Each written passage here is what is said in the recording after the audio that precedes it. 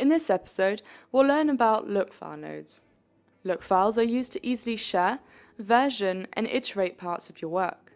One great example for showcasing the use of this node is for baking and exporting look development on an asset.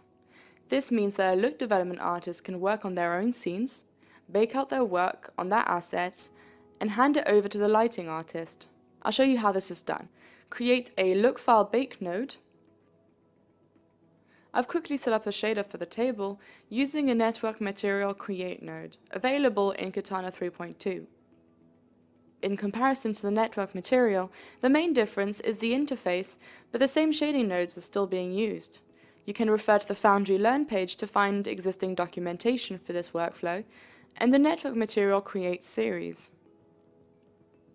Once we've assigned this material to our geometry, we'll go through the process of creating a look file.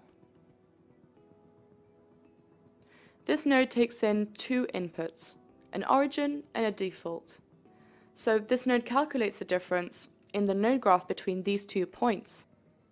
We'll place the path for the table in the root locations parameter, drag the orig to a point after the scene imports, and the default to a point after the material assign node. Now the difference between these 2 points is the material creation and assigning for the table location.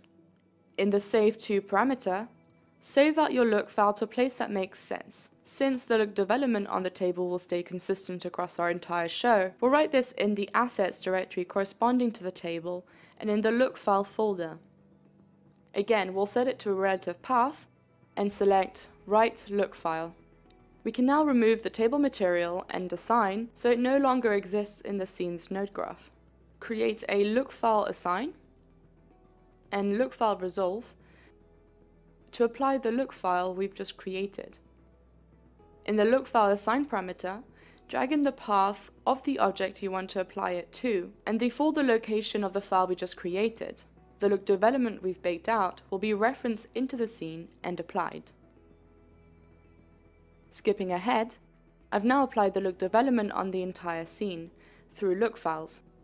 In a studio setting, this would have come from the look development department. This is really useful for versioning your work on assets and can be applied for different uses, such as writing out lights and other parts of the node graph. Going along the same theme of transferring and versioning work easily, we'll cover the use of live groups in the next episode.